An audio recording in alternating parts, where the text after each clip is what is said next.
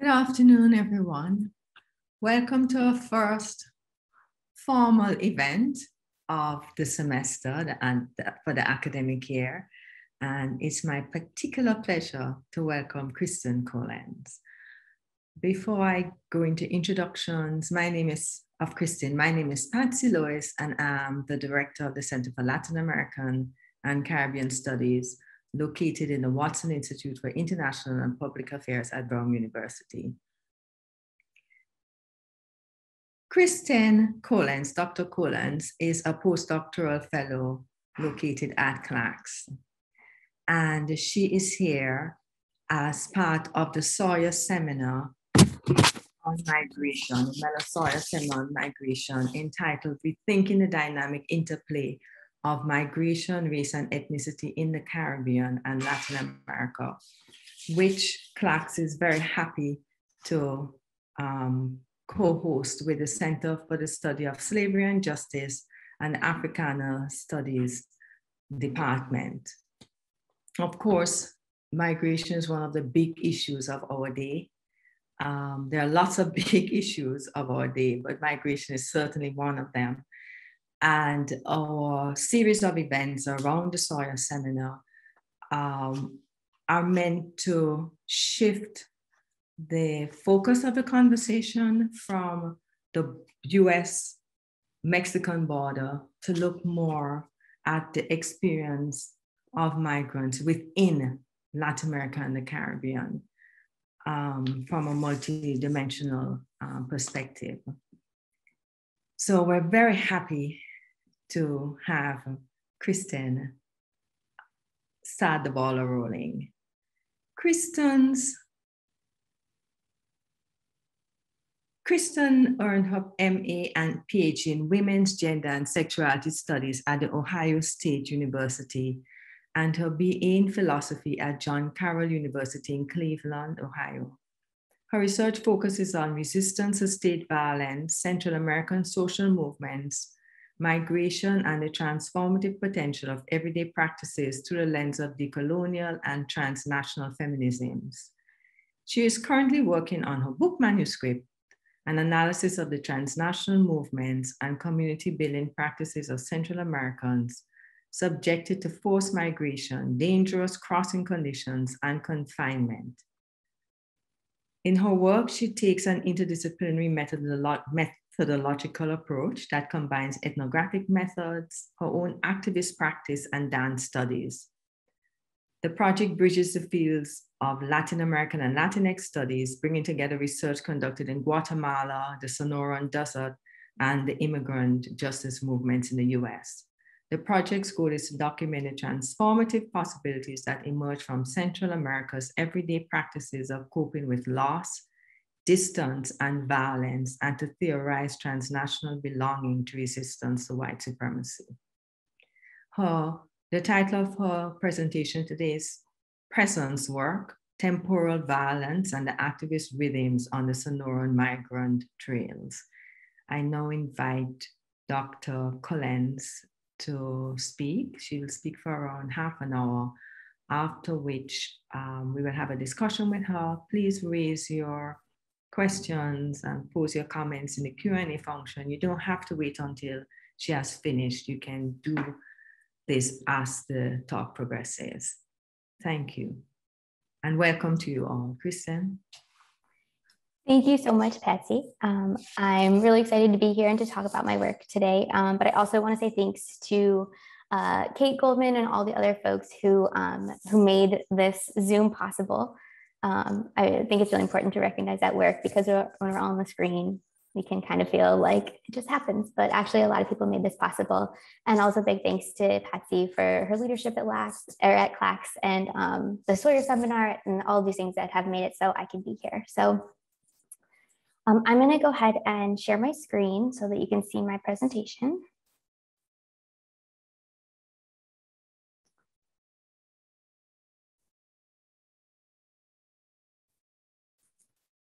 All right.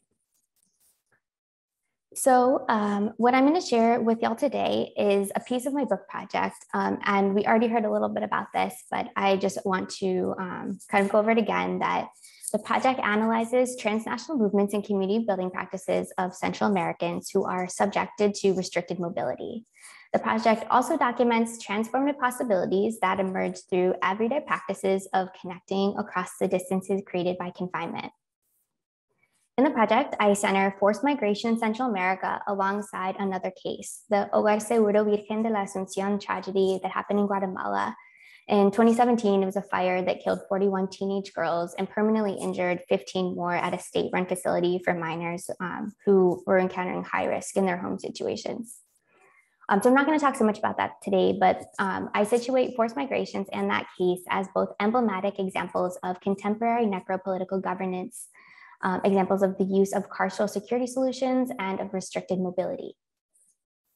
The book project, it refracts the theories of racialized state violence through the lens of queer and feminist organizing to understand colonial logics that generate separation across time and space.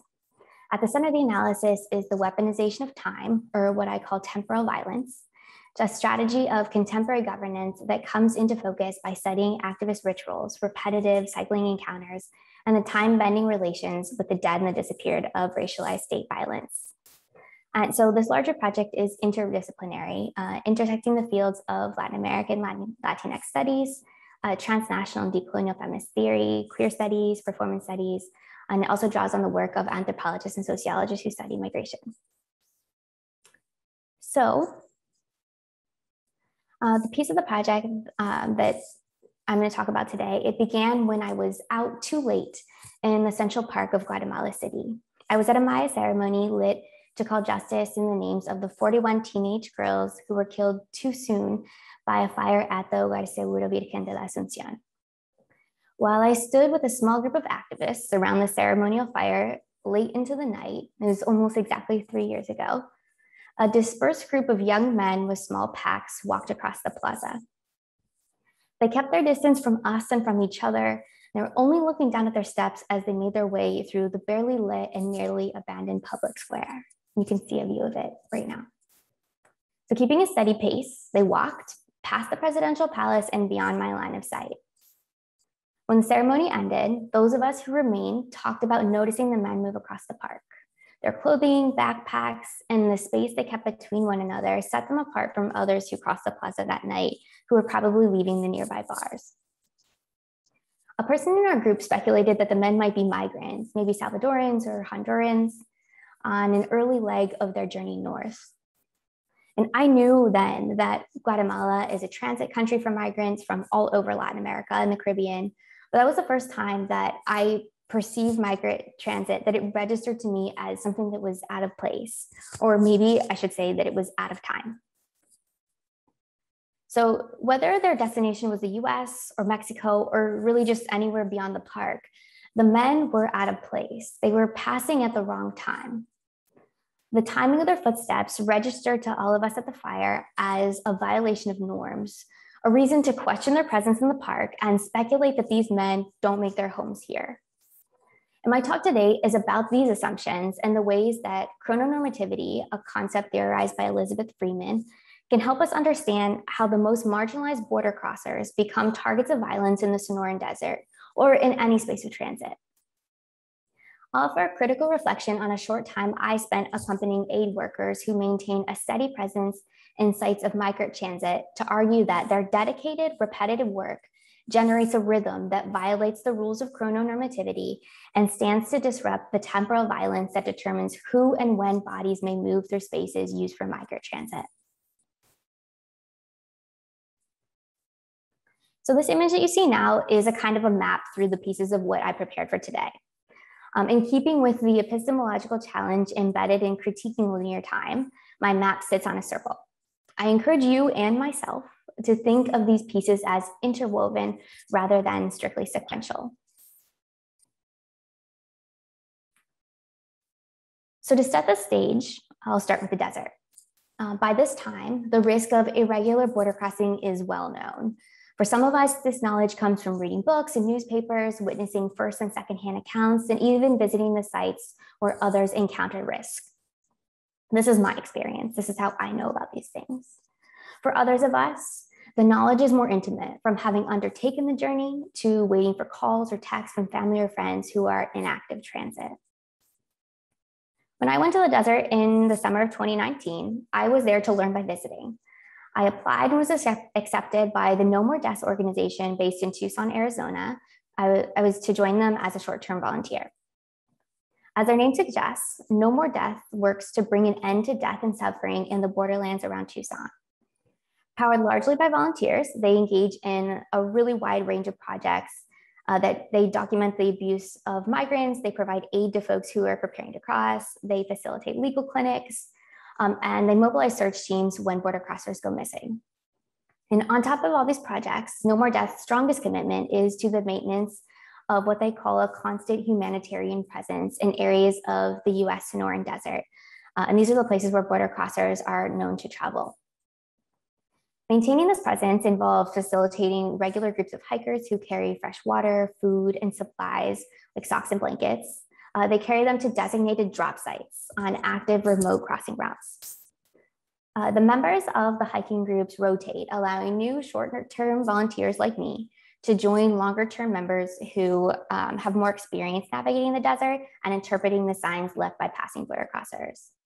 So to do this work, No More Deaths maintains 2 camps, each around 2 hours in opposite directions of Tucson, where volunteers provide first aid to crossers and where we sleep, eat, and plan between hikes.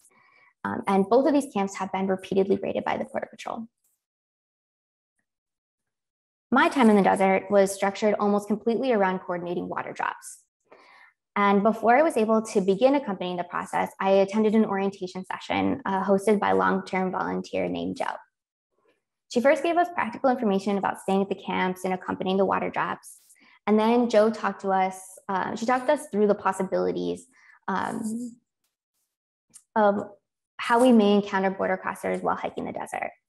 And so Jo explained that it was most likely that we wouldn't ever encounter anyone face to face. Most crossing activity happens at night, and folks take advantage of cooler temperatures in the cover of darkness.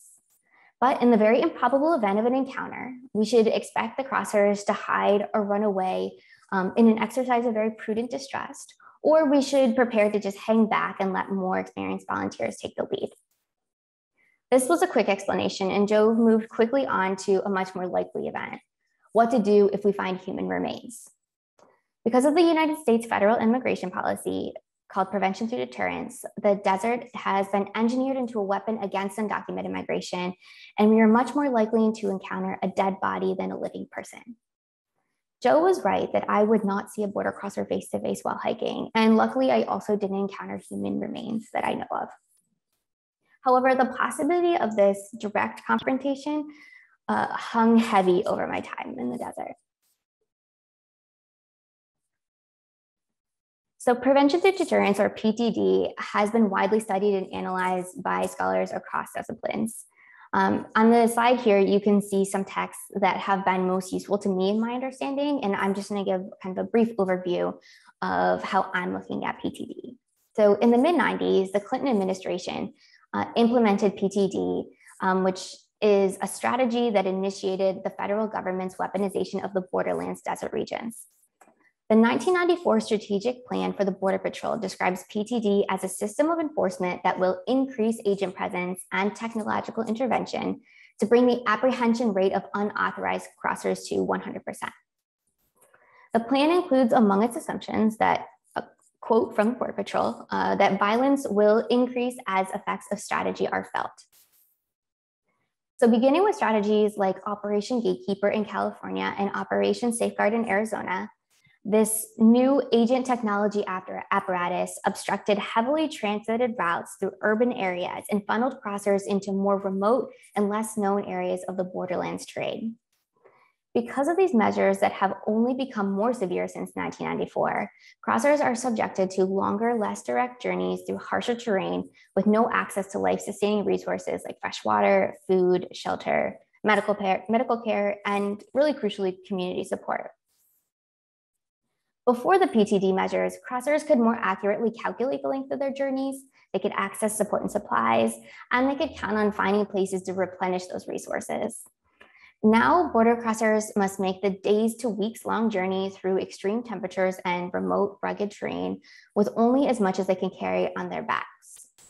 Pre-PTD, the journey was so much less difficult that migrant workers often came and went from their communities of origin, crossing the border regularly throughout their lives. So nearly 3 decades after the initial implementation of PTD, migration routes are as long, remote, and dangerous as they have ever been, which opens the door to more death, disappearance, and abuse by officially sanctioned and unsanctioned actors. The stats collected by Jason De Leon's Undocumented Migrant Project and the Kolenz Center for Human Rights, and even the Border Patrol itself, they show an unmistakable trend of increasing migration and increasing death in the decades since PTD's implementation. Anthropologist Robin Reinecke recognizes that these conditions have produced a, quote, space of terror, where she says the state nurtures violence against border crossers as a means of bringing the area under control. The roots of these governance strategies run even deeper into our hemispheric histories. Sociologist Egla Martinez Salazar writes that colonial regimes of Central America also used the restriction of urban space to define citizens against less civilized others. So Europeans stole land, built cities, and barred indigenous people from living inside of them. Then the governors become arbiter of who dies for the security of those inside the protected urban space, or the sites of consolidating power in the emerging nations. Martinez Salazar recognizes that during that time, indigenous genocide becomes linked to the duty of the state to designate and protect its citizenry from threatening outsiders. Strategies that push racialized others out and away from cities and naturalize lethal violence for the protection of the citizens, as we of course see in the case of PTD, rely on colonial logic and replicate centuries-old race and gender hierarchies. So similarly, political theorist Hagar Kotev writes that under colonial regimes, access to free movement is ordered and conditioned. Only those subjects who appear, quote, stable, or we might say steady, in the right place at the right time, only those subjects are able to move freely. Kotev notes that stability is identified by its proximity to whiteness, masculinity, and capital. And all the other movements may be classified as terrorism, which is the ultimate threat to the integrity of the nation. And so if we apply Kotev's vocabulary to crossers on the Sonoran trails, migrants become, as Kotev might say, quote, a security hazard to be tightly managed. This makes any violence against them appear justified for the protection of those enjoying freedom within the contemporary national territory. And we can see this discourse applied within the US, but also as enforcement ramps up in Mexico and in Central America. In the desert borderlands, these colonial logics seamlessly justify the operations of necropolitical strategies, which result in ambiguously absent border crossers who may be lost, detained, undocumented elsewhere in the US, or dead in the desert. They're unfindable, out of place, and out of time. The desert works quickly to destroy any evidence that migrating bodies were ever present at all. The traces of crossing are made to disappear from the view of those who look in from the outside. The assemblage of heat, cold, wind, rain, and animal life quickly consume and disperse the remains of life and death. This weaponization of the physical geography is well observed and theorized. What I propose is that prevention through deterrence also weaponizes time. The foundational logic of a system that achieves prevention through deterrence, future prevention resulting from past deterrence, relies on a tidy thread moving from past to present to future. The bodies that have already been detained or made to die are meant to serve as symbols of danger for those presently deciding to cross, which ultimately delivers a more secure future.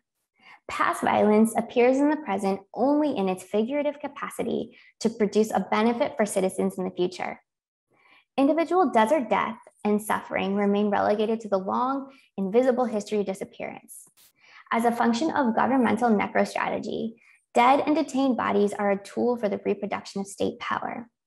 The specter of past death serves to regulate bodies in the present and to maintain trust in the state's singular ability to provide for citizen security into the future. This temporal violence follows M. Jackie Alexander's observation of a global system of inequality in which the West dwells in the here and now, while the third world is relegated to a then and there.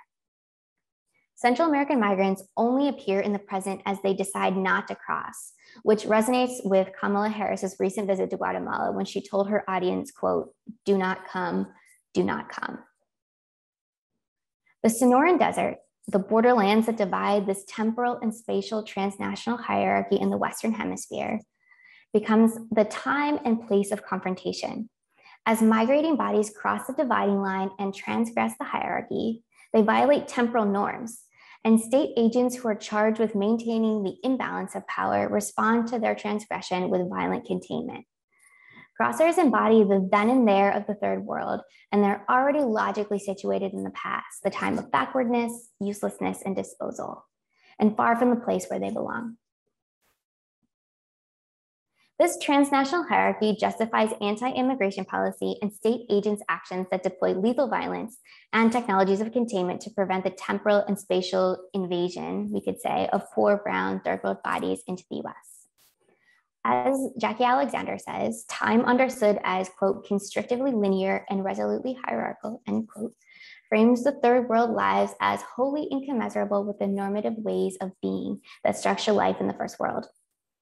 This hierarchy separates the supposedly static, ideologically and economically underdeveloped third world in opposition to the evolving, progressing first world. Similarly, Martinez Salazar identifies the division between the uncivilized, primitive, barbaric indigenous peoples from the civilized proper and developing colonizers. In both cases, those at the top of the hierarchy who grow and improve charge themselves with the duty to control the inferior populations standing in opposition to development because they supposedly threaten progress toward the future. In violation of what Elizabeth Freeman calls chrononormativity, the colonized become the targets of necropolitical governance. And so for Freeman, chrononormativity describes the naturalization and normalization of the ways that institutions bear on human bodies to urge what she would say maximum productivity and to grant privilege to those best positioned to comply with this demand. Further underscoring the power of colonial logic, Freeman explains that a life worth living is only institutionally recognizable in its progress along heterosexist and capitalist timelines. Freeman describes these timelines as, quote, teleological schemes of events or strategies for living, such as marriage, accumulation of health and wealth for the future, reproduction, childbearing, and death and its attendant rituals. That's the end of the quote. The appropriately paced in time body must produce socioeconomically and ideologically according to heterosexist and capitalist societal norms. In other words, white, straight, and money bodies have access to chrononormative timelines, but brown, queer, and poor bodies do not. And this dichotomy mirrors Kotef's and Martinez Salazar. The normative bodies move at the right tempo and at the right time. Racialized bodies will always move too fast, too slow, too soon, or too late. Whether a virtue of their deficiency or their excess, border crossers will always be in violation of chrononormativity and subject to the temporal violence of PTD.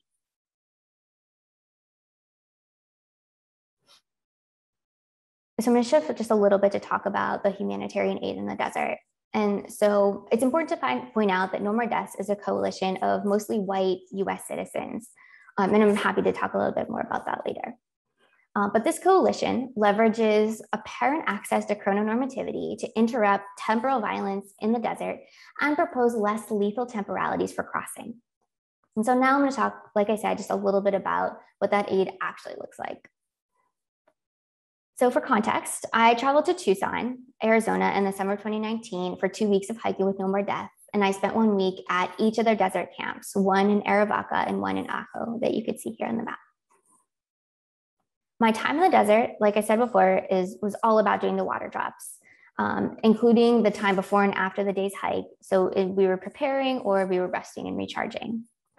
During most days, we would leave camp early in the morning, load up a couple of pickup trucks with water and supplies, and then we would drive anywhere from 15 minutes to 2 hours to start the hike. We found our starting points by following handwritten directions and GPS coordinates left by previous hikers. And that was because nearly all of the routes were out beyond the range of cell phone reception. And that was first for me. I never actually used a GPS that wasn't on my cell phone. And so when we reached the coordinates, We would load up our backpacks with as many gallon jugs as we could carry. We would load up cans of pinto beans, things like granola bars and chips, and we would stuff our bags as full as we could carry them. And this was on top of carrying our own food, our own water, and our own first aid. And then we would walk, sometimes to 1 drop, other times to as many as 3 water drops, and then we would go back to the truck. Some of the hikes were flat, but most were winding paths that took us up and down the cliffs carved out by the washes, which are dried stream beds that temporarily fill in the afternoon monsoon rains during the wet season. And as I learned about the Sonoran Desert's uneven terrain by walking it, I also learned how much my body could carry on flat versus uneven and hilly ground, whether I could pack 3 or 4 gallons of water and still make it back to the truck. And from the slight upward and downward inclines to the relatively short but nearly vertical descents into and ascents up from the washes, the terrain totally exhausted my legs, feet, and back.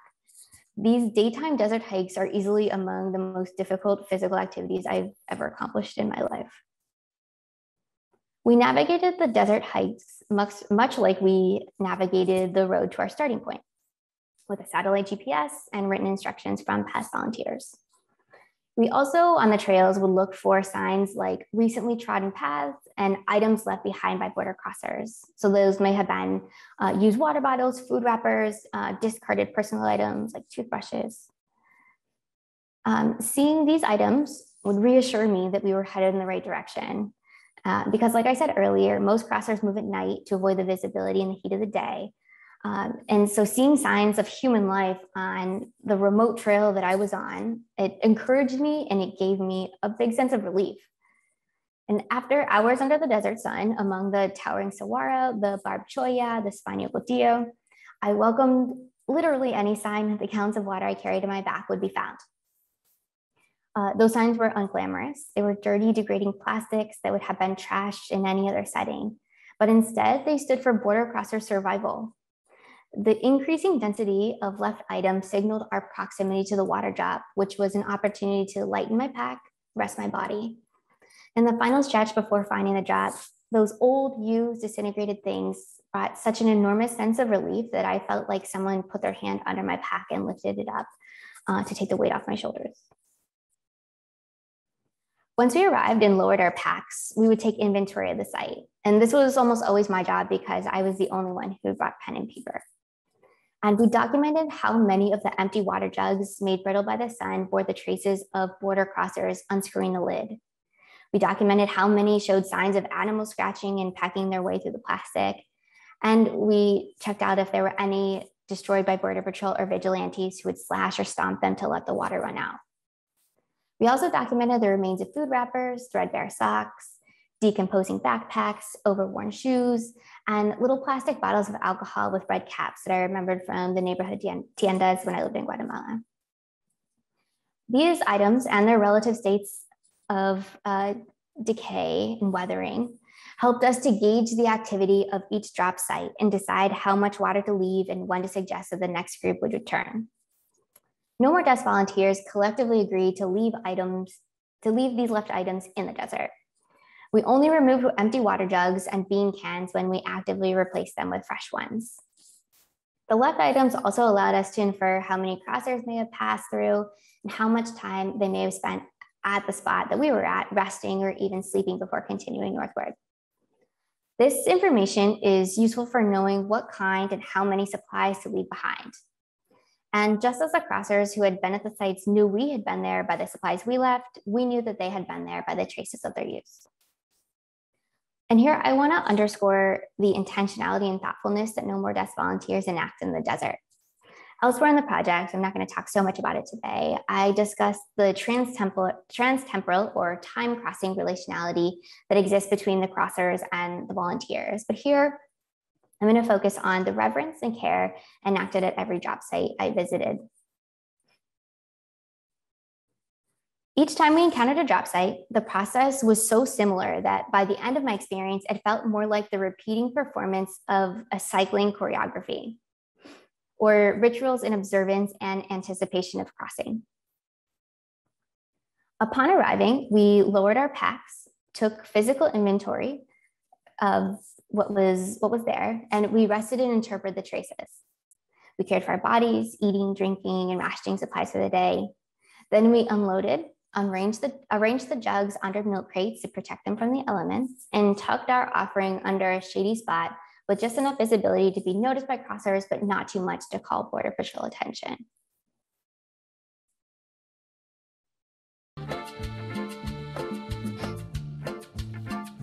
And as I went through these motions, again and again, multiple times a day, the cycling choreography, the cyclical structure of movement unfolded. Drop packs, take site inventory, rest and recharge, unload and prepare, pack up and leave. The movement structure repeated again and again across drop sites, becoming a cycle with predictable parts and a ritual. My muscles and joints remembered what to do next, and our motions developed a rhythm with grounding down beats. And now as I think of it, it reminds me of a cumbia. A water drop ritual materialized through a set of embodied movements enacted in coalition, slowly relieving our backs from the weight of our packs, lowering them carefully to the ground to preserve the integrity of the plastic, stand, assess, and observe, find a resting place to sit, process, drink tepid water, and share snacks.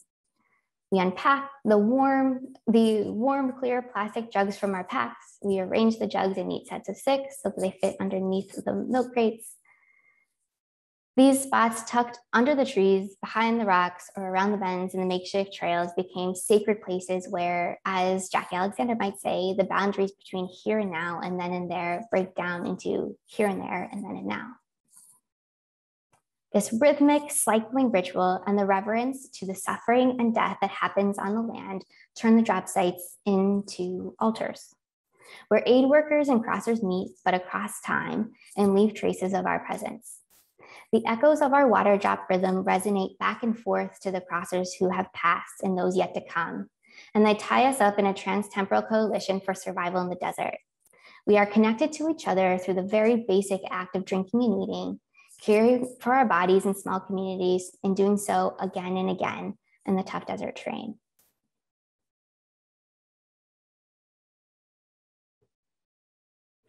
The rhythm that carried me across and scrambled time the most, that gave me the sense of the beat of the rhythm, I heard it most clearly when we would sit down in the hot dirt to write messages on the freshwater jugs before arranging them under the milk crates. We shared a couple of dark colored Sharpie markers among us and took turns marking the jugs with messages. So folks would write things like vaya con Dios, or go with God, que Dios le bendiga, may God bless you, hacia un mundo sin fronteras, a world without borders, or simply agua pura, fresh water. Some volunteers sketched simple landscapes, draw hearts, or mark the outline of a cross. Each message, whether simple or elaborate, utilitarian or artistic, infused a bit of each of us into our collective reconstruction of the altar. I took a no-frills approach when it was my turn with the marker, and I usually chose to write something like adelante or agua pura or both. Looking back, I see that it mattered to me to be honest with my message. I took the practice seriously as a gesture of communication with whoever may encounter the water I carried. I was able to leverage my access to chrononormativity, my ability to be in that place at that time and free from systemic violence, and to make the desert a little more livable for those who would cross through it. The fresh water and other crossing resources are essential to the cyclical performance because they are the material markers of presence. And in particular, they mark a cycling, persistent, non-productive presence. The sites undulate between used and fresh supplies without showing signs of accumulation. The presence we mark is also non-individualistic. The volunteers change and the crossers are almost never the same, but the cycle goes on and on and on. We make altars that operate in a scrambled time toward nowhere except the next cycle of surviving transit.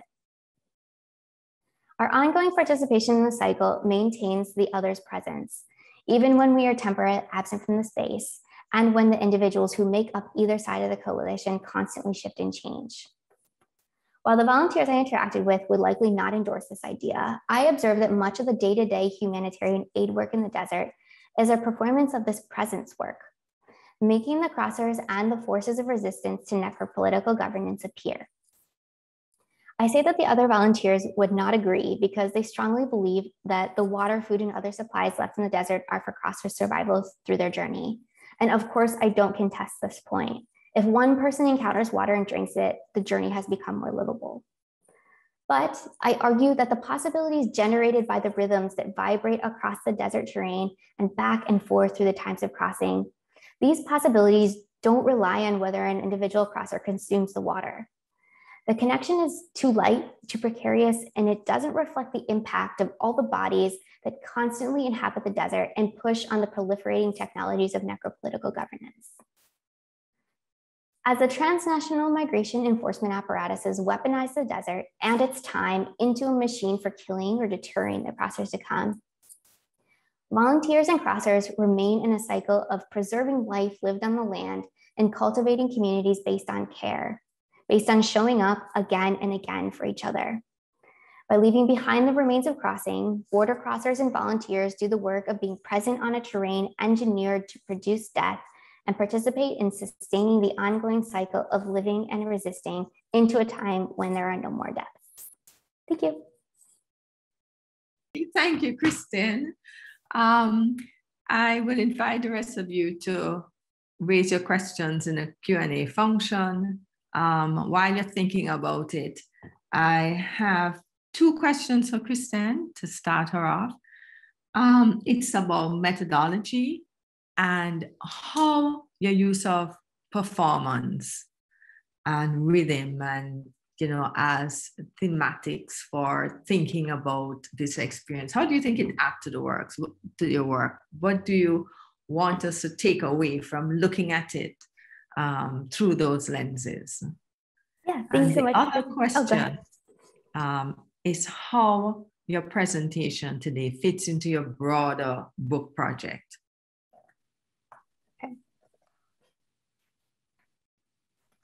So for me, performance studies is essential, and the frameworks of performance are essential because they help us to focus on the body as a site of knowledge production. And so much of the time we're thinking about the ways that theory is this documentable, archivable thing that endures forever in the library, and that the body is this separate entity that doesn't really participate in the production of knowledge. And so for me, when I apply this lens of performance, of thinking about the rhythms that our bodies produce and the ways that they resonate out into the world across bodies, that helps me to remember that this is the place where knowledge is produced, that when we're in the desert, this is the theory of change. This is the way that we help ourselves understand what it means to belong against white supremacy, against this immigration carceral complex.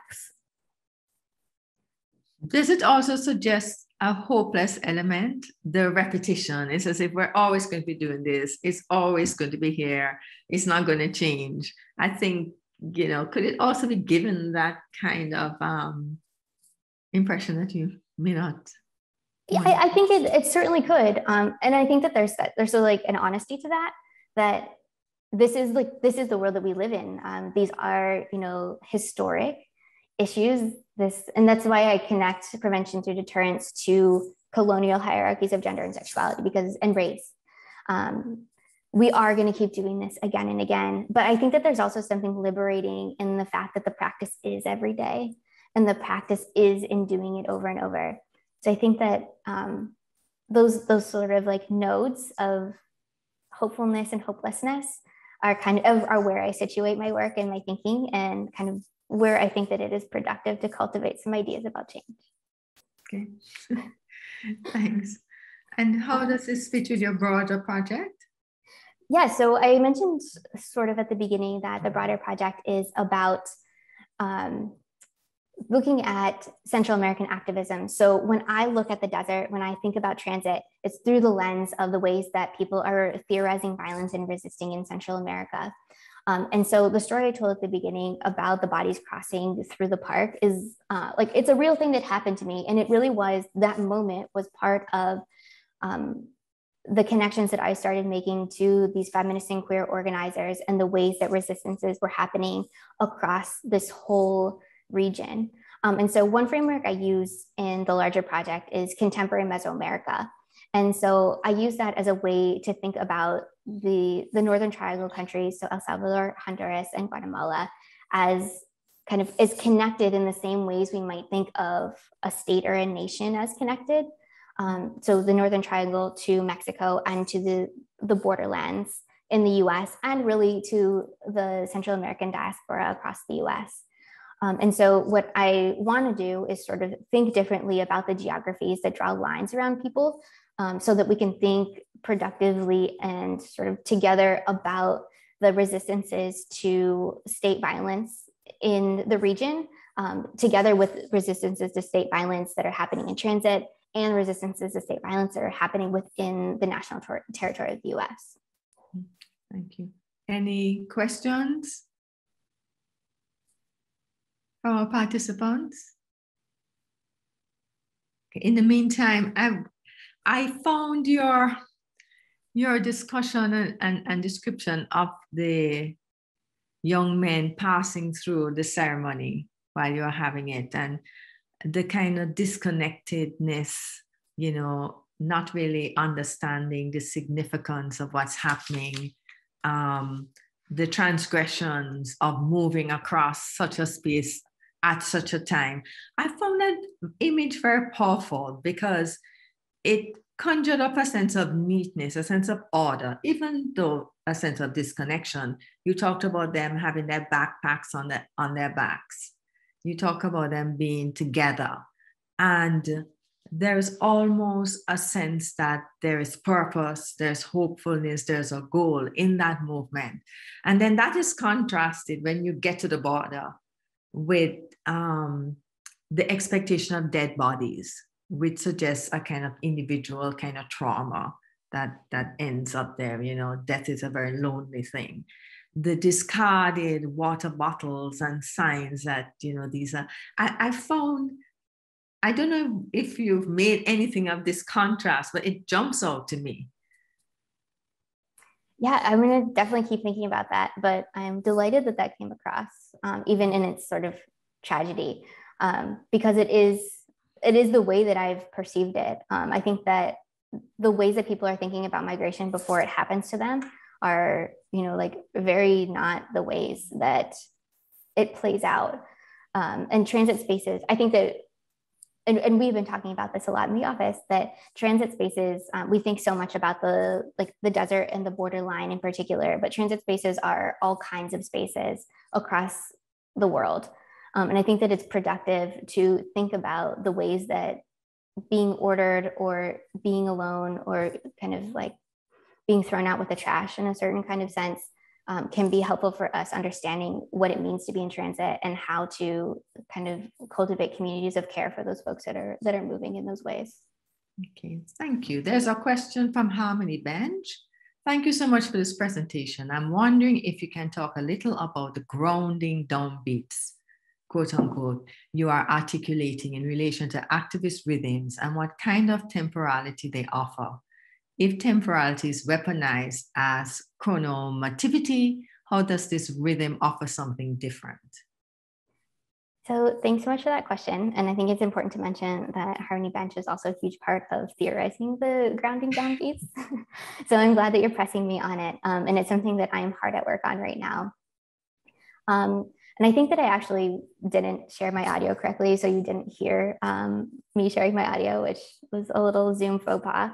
But anyways, I'm thinking about the grounding downbeats, like I said, in connection to cumbia, which makes us like, it's a way of dancing where you cycle around and it's like this very defined grounding downbeat. And so I've been thinking of it in the larger project about anchoring us like to a point, but allowing the cycle to happen again and again and again.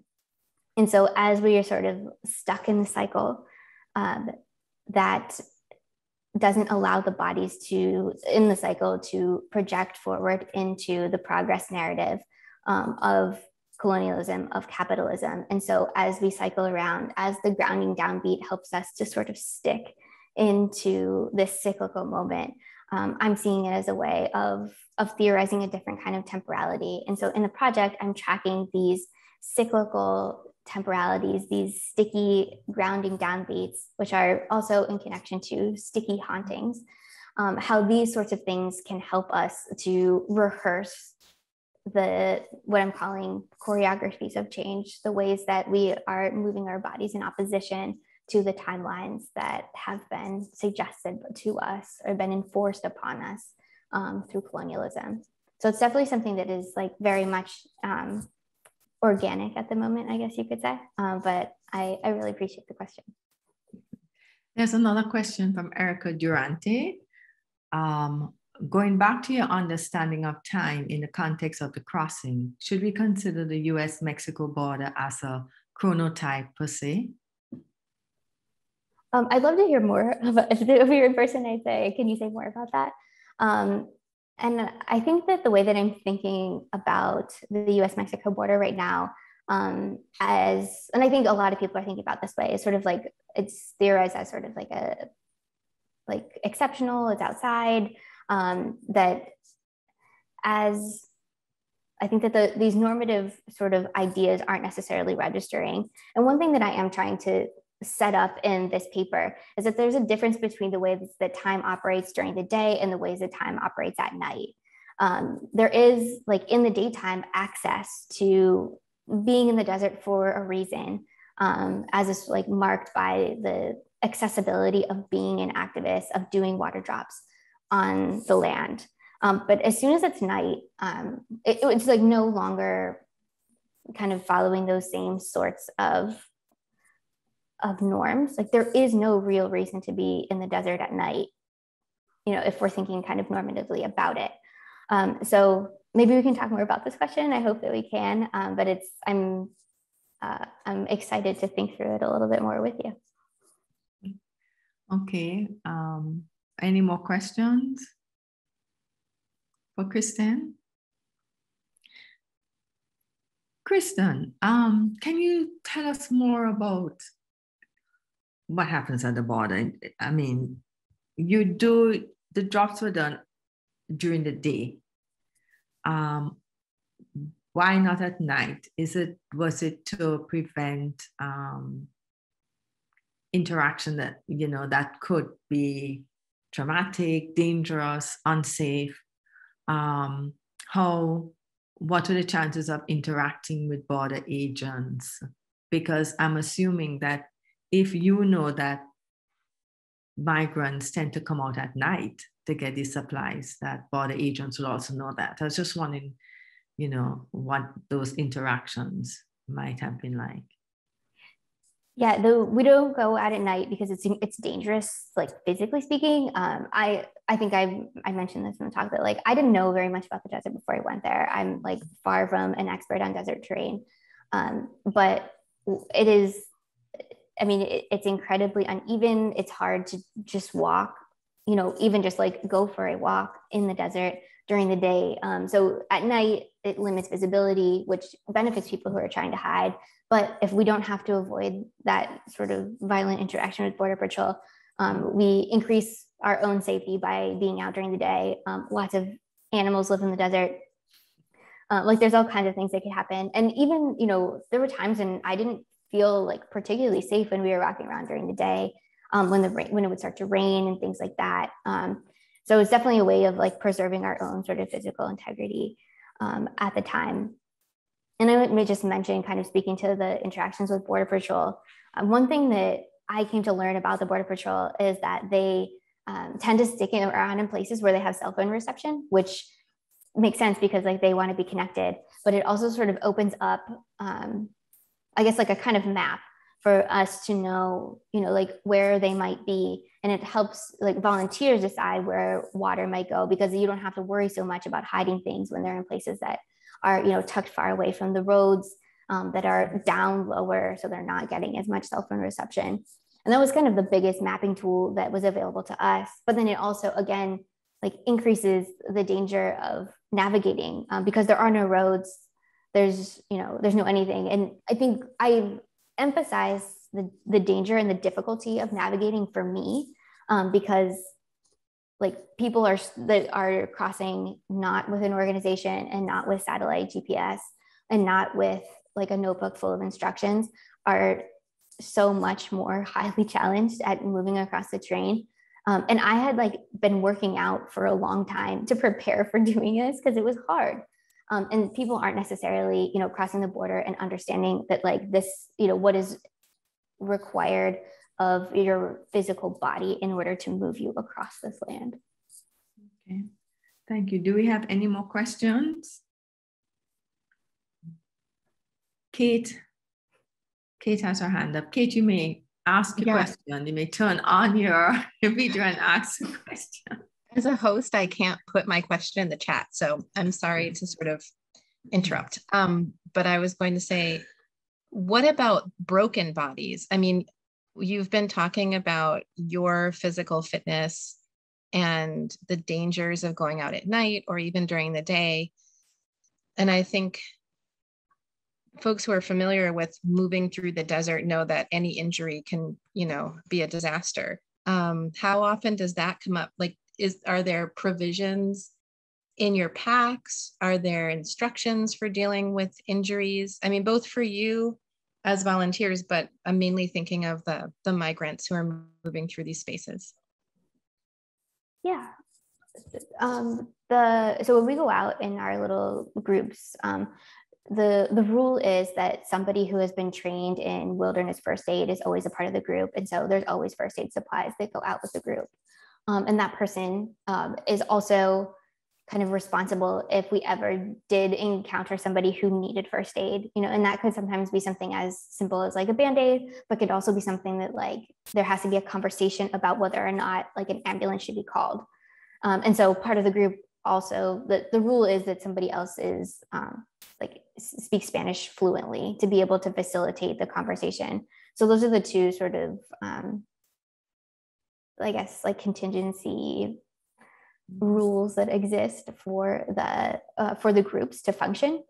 But I think that it really, when something happens, and if you don't know, you know, where the car is, like we did, it's really unlikely that, you know, a first aid kit is gonna make a big difference in that situation, which are like really scary situations. And that's when you hear about people being left behind, and people, you know, being in like extreme life-threatening situations. And it can be just as simple as, you know, twisting an ankle or breaking a foot or something like that. But if you can't go on, you tend to get left behind. Okay, it's a somber note. Yeah. Do we have any more questions for Kristen? Okay, I want to thank Kristen very much for a very interesting discussion that, you know, stretches me in terms of how I think about, you know, how you can represent things that you see primarily through a social sciences lens. So I really enjoyed, you know, that aspect of your talk. And I want to thank our participants for coming. I know that, you know, there were some important clashes we didn't realize with faculty board, but thank you all for making the time to come. Thank you to Kate, Alex, and Alan at CALAX, Kate at CALAX, Alan and Alex with the Watson Communication team for making this possible. And thank you so very much, Kristen, for speaking with us today. And thank you so much to everyone.